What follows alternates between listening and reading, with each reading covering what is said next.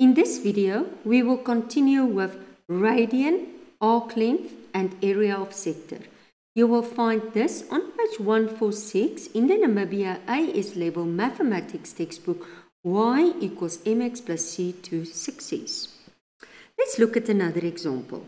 A circle of radius 12 cm has a sector with area 57.6 centimeters square. So now they give you the area. Calculate the perimeter of this sector. So remember, perimeter is both radii plus that arc length. Okay, so first I'm going to substitute it in this formula. I substitute the area. I just simplify that side. I divide. I get 0.8 radians. That's first. I must first get the angle. And then I find the length of the arc. Okay, AB. And then I get it's 9.6. And then the perimeter will be 2 radius plus the arc length. And I just substitute that in. And I get 33.6 centimeters. Okay. I want you to try number 6. Try now 6. And again, you can continue the video as soon as you are finished. Okay, so let's start.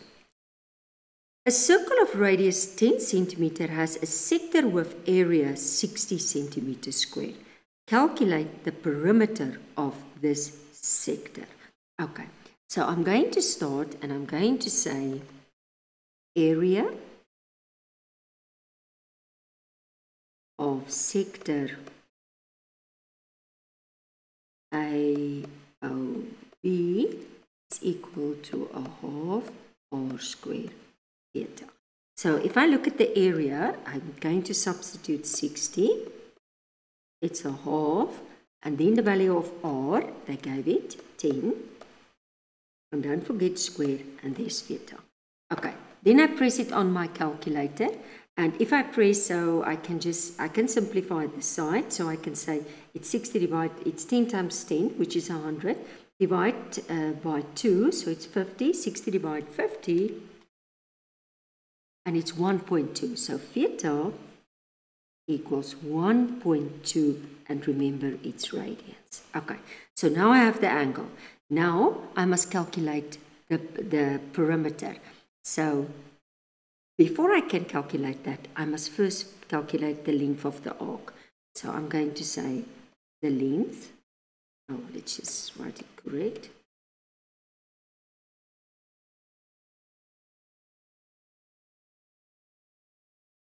Of the arc AB, and that's r theta. And then I'm going to say that's 10. Theta is 1.2, and that will be 12 centimeters. Okay, and then I'm going to say therefore the perimeter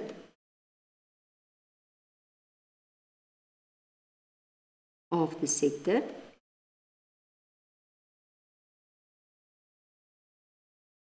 is equal to 2r plus s, which is 2, and in the place of r, it's 10, plus s, and that will give me that 12, and that will be 32 centimeters.